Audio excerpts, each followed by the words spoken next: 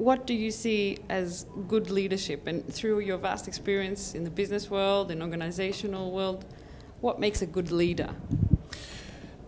The leaders in Europe, the institutions, in particular the Commission, have to provide an idea. They have to provide a focus, and they have to provide an integrity of the institution that puts Europe before national interests and has a project, a great project for the further integration of Europe. It requires many skills. Obviously, within the Commission, it requires bringing people together in a common purpose. But more particularly, it's going to increasingly involve relating with the outside world, and not merely the governments, but the peoples of different states. And I think President Barroso is aware of this.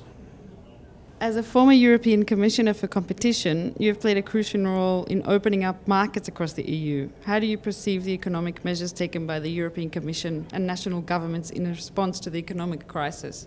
Well, I perceive them as being an understandable reaction to the immediate effects of a serious crisis, but I worry about them. I worry about them because there is a real danger that this will result in protectionism and beggar thy neighbour policies, which we've had before in difficult times. So the Commission has to exert its authority in ensuring that protectionism isn't the result of emergency measures which should be short-term and shouldn't have long-term structural effects. Where do you see the future of the WTO now? And do you think that global governance is the key to the future? As I've heard some, particularly Socialist International, have been propagating lately. Do you see that as a future?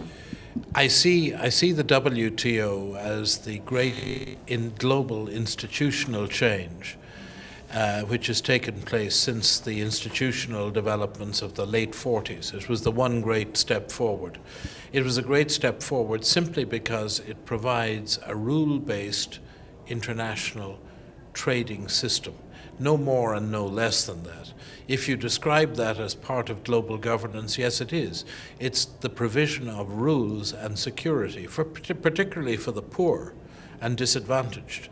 The great former imperial powers and the great powers of today have no need, they, in many instances, believe, of a rule-based system. In fact, they need it too. But certainly the poor and the disadvantaged need it. They need certainty of access to markets, and that's what this is providing. The WTO is a foundation stone of globalization. Ireland, being a former Attorney General, what is your advice for the next referendum?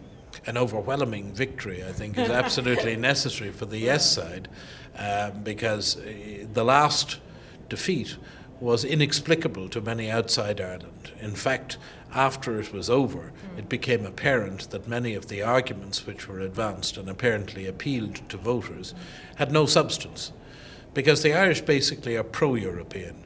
It's not that they're approaching Europe from a Eurosceptical point of view. Their history and the history of opinion polls has always put us at the highest level of positivism, and it still is. So we should win this, I hope, easily in the end of the day, but it will require effort. Did you ever see it as a failure of Europe to communicate to the Irish people? I did, and we all felt that failure, particularly those of us who are passionate Europeans. We felt that we had failed. Of course, the political system failed because something like 95% of the total electorate, elected body, the Parliament, were in favour, and yet it was defeated. So it was a rejection of national government and opposition. It was a devastating blow at the time for many of us. Since 2006, you work as a Special Representative for Migration of the UN Secretary General Kofi Annan. And recently Europe has witnessed a considerable tightening of provisions on outside the EU migration, especially in Italy, for example. How can migration benefit countries' development goals in times of crises? The strains on migration policy are very evident at a time of growing unemployment. It's inevitable that migrants become a focus of negative attention in societies. In reality, migrants into Europe have provided a great catalyst for growth in much of Europe, and undoubtedly in the future will be badly needed for demographic reasons. So the negativism towards migration I would like to see replaced by a greater focus on legal migration. I think it's perfectly legitimate to demand that only those who are legal migrants should be in a particular society, but also a far greater and more constructive engagement with the fact that our societies are all inevitably going to have, to an extent, a multicultural identity into the future.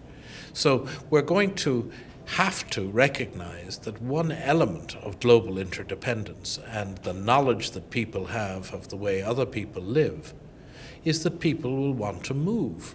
And we have to try and find constructive means for dealing with that problem and not simply turn into protectionist and protected societies. It can't work. It has never worked, and it's not working anywhere that it is tried.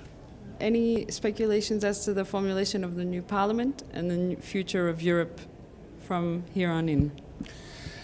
I've no speculation other than to say that we need, in the three key positions, the President of the Council, the High Representative, and the President of the Commission, three outstanding individual personalities who put Europe first and are able to communicate with Europeans more generally.